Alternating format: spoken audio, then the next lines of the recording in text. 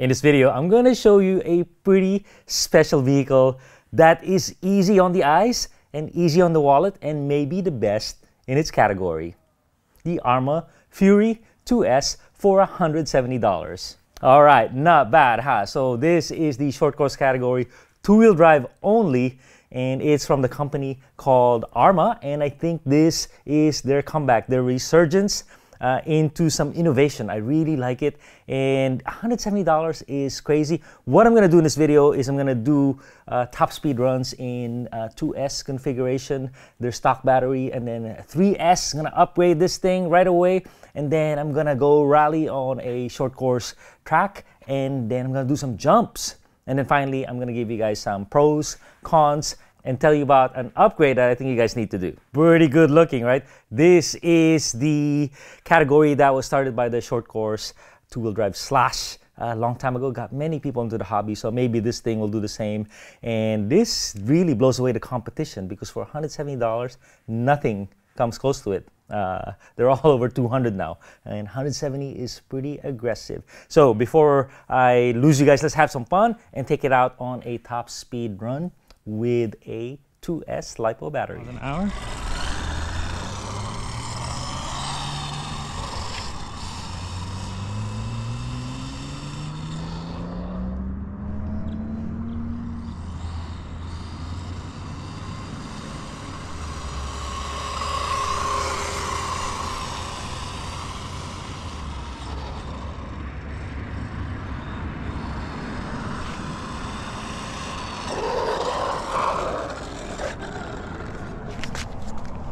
.7 miles an hour. Okay, not bad. I had 21.7 miles per hour box stock, and that's with a 2S battery, stock everything. And when you do their package, which comes with a big nickel metal hydride battery, the top speed is about the same. So now let's upgrade it to 3S. I think that the true potential of this vehicle, unfortunately, it comes with a 2-in-1 receiver that's only 2S capable. So to do 3S, you have to change the ESC, which means you have to change the receiver as well. But hey, hopefully you have one of those lying around. So 3S battery, here we go.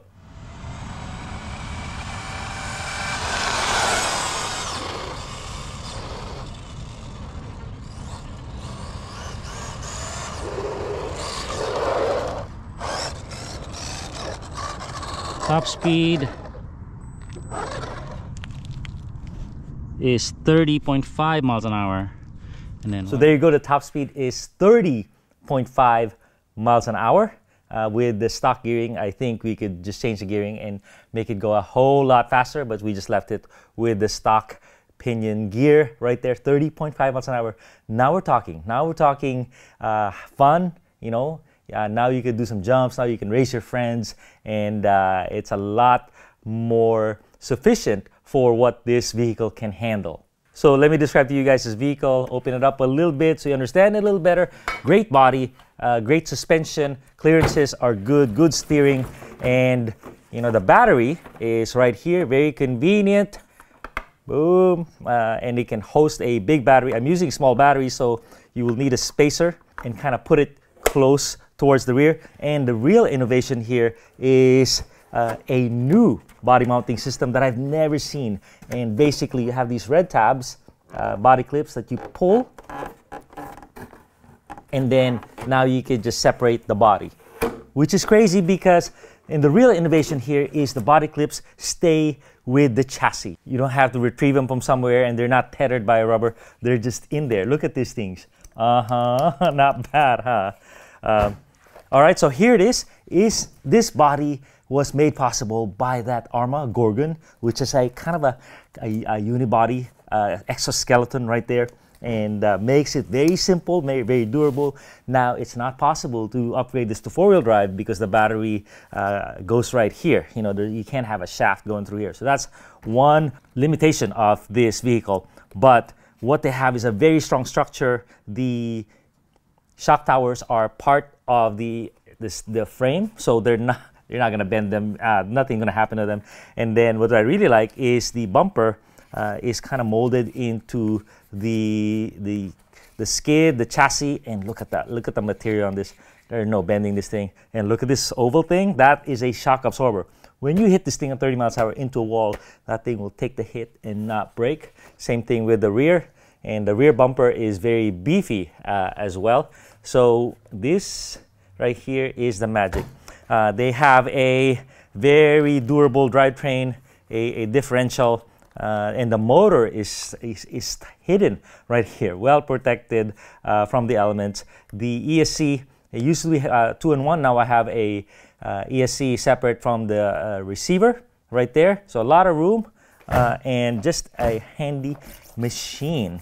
So now why don't I take you to some short course running, see how this thing handles, because you know, two-wheel drive, sometimes it's not so easy to keep the wheel from spinning around. Okay, handling test. We go to a unmaintained baseball field or softball field.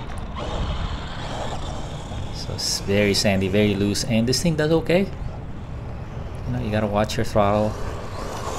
Little drift there, little slide, and then you can control the slide. You know, as it gets, as it whips it out. So right there, a little power sliding, apply some throttle. So controllable, much more controllable than the stock slash or even the Senton two-wheel drive. And here we do some grass, and here it's very easy to control. Lots of traction here, and it does get bogged down on the heavy grass, but man, they just keep straight, no stabilization whatsoever. So pretty fun.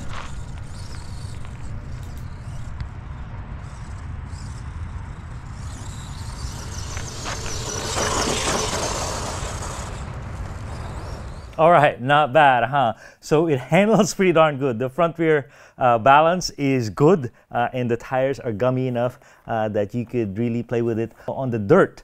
Now, mind you, it's a two-wheel drive vehicle, so you know, when it's super loose, you're gonna need to really catch it before it breaks loose.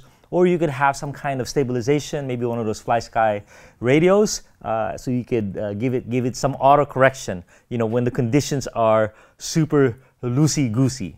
All right, finally, let me take you to some jumps. Let's see if this thing can handle a little beating and the big air, and then in 3S, of course, and then come back to me and I'll give you pros, cons, and that one key upgrade that you need for this vehicle.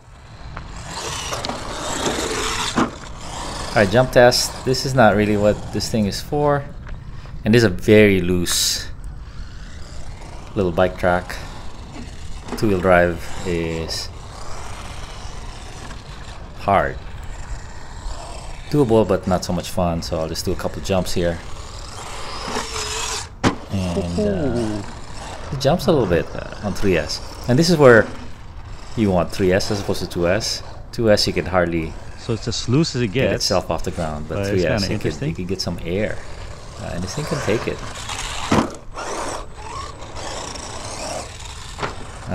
Both ways. Just gotta apply the throttle gently, and it's good. And this is a very tough one. This is super loose, long up, and it does pretty good. So surprising that a two-wheel drive short course truck can have a little bit of fun. Exciting. Obviously, short course, you want to be short course racing, but if you don't have that opportunity, you're a kid and want to make some jumps, you want to see how this thing can handle the jumps. So it can take the beating. It's not so easy to correct in midair. No parachuting, but not bad on 3S. Pitched up like this, you can't just brake because it's only two-wheel drive, one thing, and then the tires are not so big that they're ballooning that you could affect the attitude of your vehicle. Also, the body has no venting whatsoever, so there's some parachuting going on. When this thing catches air, it just kind of goes like this. So you can punch some holes here if you're doing a lot of air time. So let's get to some pros and cons. Let's start with the pros. The first one is it's a simple and elegant and durable design. I mean, this thing really started by the Gorgon, and I'm glad they kind of ran with it, because this thing is going to stand the test of time. A very simple design. This thing is just not going to break. It's very nice. The drivetrain is very good. All right, the second advantage is the battery tray is very nice and convenient. You don't have to take the body out. All you need to do, and there's no clips. You just put your 2 fingers in, and then boom, you're like that. Mind you, have to put the battery right here beforehand, and then place it, and that's the easiest way to put it on. All right, the second pro is this innovative body clip design, and what's going on here, the body, aside from being very handsome, is supported by this clipless mounting system. Initially, to make it easy, just put it upside down so you can see the whole alignment, and then just aim it that way, boom, boom, and then push the tabs in. The third advantage is because it's so open, you see that? That makes this body mounting system possible. You could stick your hand in here. There's no chassis that's in the way of your hands, and then click, audible click, and then the switch as well for your ESC is easy to reach right there. Okay. The third advantage is the suspension is very good. Boom, it's got some good travel, adjustable, no leaks, sufficient damping for the amount of action that this thing can take. Another advantage is the transmission is durable. It is made to handle 3S brushless. If you look at the size of that gear, it is crazy how big it is. And finally, the body is so awesome. Just look at this thing, flared out fenders, so there's no interference with the tires. The bumpers are right there. Handsome looking body, the green color, but really and fairly thick Lexan. All right, let's get to the cons. Nothing is perfect. $170. One of the cons is the color is limited by your package. So $170, all you can get is the lime green version. They should have stuck with the red or the other color that they have. 2 colors available on the $200 version with batteries. But really, most of us hobbyists, we don't need those nickel metal hydride batteries. So this is the one. This is the package you want to get, but you're stuck with this color. The next con is the battery that they ship with the package, and the reason why I don't want that package is it comes with a nickel metal hydride battery like this that's super heavy, even as a hump.